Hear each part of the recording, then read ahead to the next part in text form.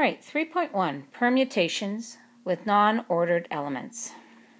The number of permutations of n objects when p of one type are identical, q of another type are identical, r of another type are identical, and so on, is the following.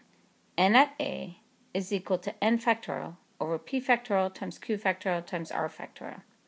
Now, if a number of distinct objects needs to remain in a specific order in a permutation, you divide by the factorial of that number.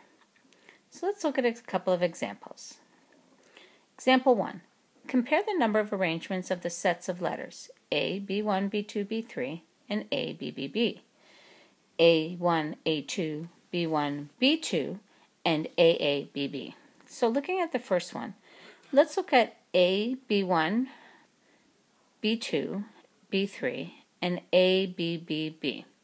Now, looking at the first one, A, B, B, B is the same as A, B1, B2, B3, A, B1, B3, B2, and A, B2, B3, B1, and A, B2, B1, B3.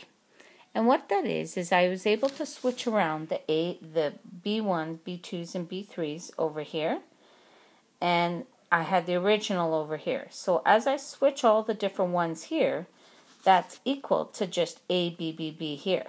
So in this case, the B's are not unique, and because they're not unique, we only have one version of this A, B, B, B. But here the B's are unique. They each have their own subscript numbers, so they are not there specifically. Each one is unique. Therefore, there are 4 possible changes of A, B, B, B. And then there's A, B3, B2, B1, A, B3, B1, B2. So actually not 4, sorry folks, but there's actually 6. 6 different versions of A, B, B, B. Now, if I switch it around and go B, A, B, B, I will get the following.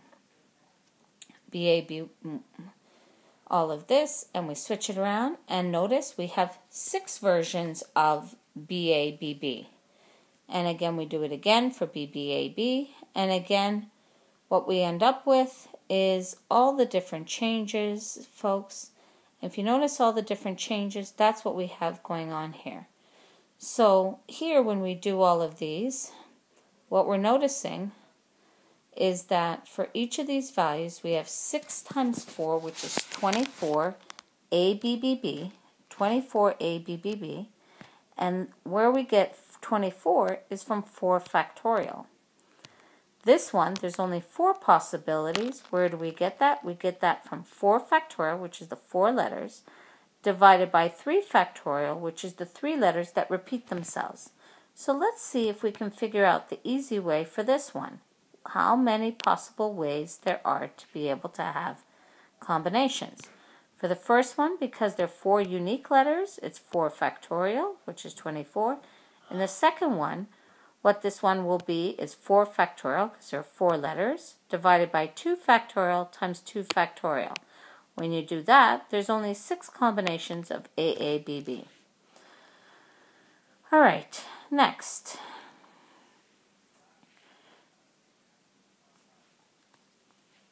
A hockey team ended its season with 12 wins, 8 losses, and 4 ties. Another hockey team had 8 wins, 8 losses, and 8 ties. Compare the number of orders for each team. Would you expect the number of orders to be higher or lower in the second team?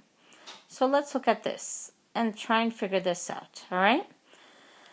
Okay, well, in the first one, we know there's 12 wins, 8 losses, 4 ties. So there's 24 altogether, okay, 24 games altogether, and we divide by the repeats of 12 wins, 8 losses, and 4 ties. And now that's for team number 1. Team number 2, we have 24 games, but this time we have 8 wins, 8 losses, and 8 ties. So 8 factorial over 8 factorial over 8 factorial. This one will give us a giant number such as this, and this one will even give us a bigger number. why is the second team going to be larger than the first team? Well, let's look at the denominators. Each of these both have the same numerator, but the denominator of this one is going to be larger than the denominator of this one. So much so that this is going to be the larger one than this one. Then when we take this very large number and divide it by the larger number, we're expecting a smaller number in return. And that's how come we're going to have that, and the second team is going to be much larger.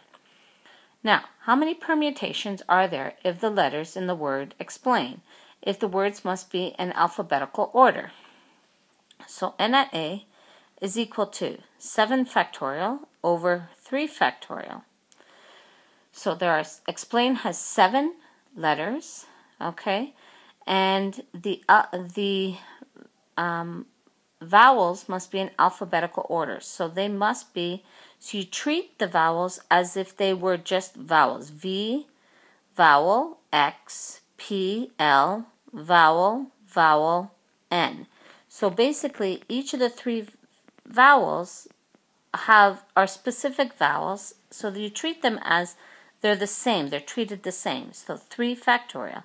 7 factorial over 3 factorial will give us an answer of 840. So there are 840 permutations of the word explain. Example number 4. Sam has 4 different types of fruit. He has 3 pieces of each type.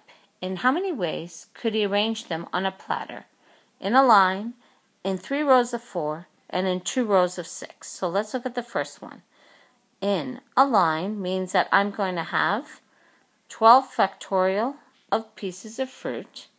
So 4 different types, 3 pieces each, divided by 3 factorial times 3 factorial times 3 factorial times 3 factorial, because each of the 4 different types are 3 pieces. They repeat themselves 3 times. The next part is so the answer to that is 369,600. So there are 12 fruits and 3 each on the bottom, 3 each of 4 types.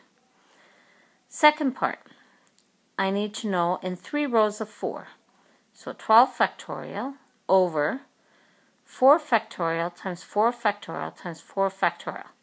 Because again, we have 3 rows of 4. So 4 in each row, so we're dividing by that. Now, that will give us, so again, 12 fruits, 3 rows of 4. In the third one, in 2 rows of 6, means that we're dividing by 6 factorial over 6 factorial, because there are 12 fruits and 2 rows of 6 on the bottom. All right, well, that's the end of the video, folks. Have a numerical day.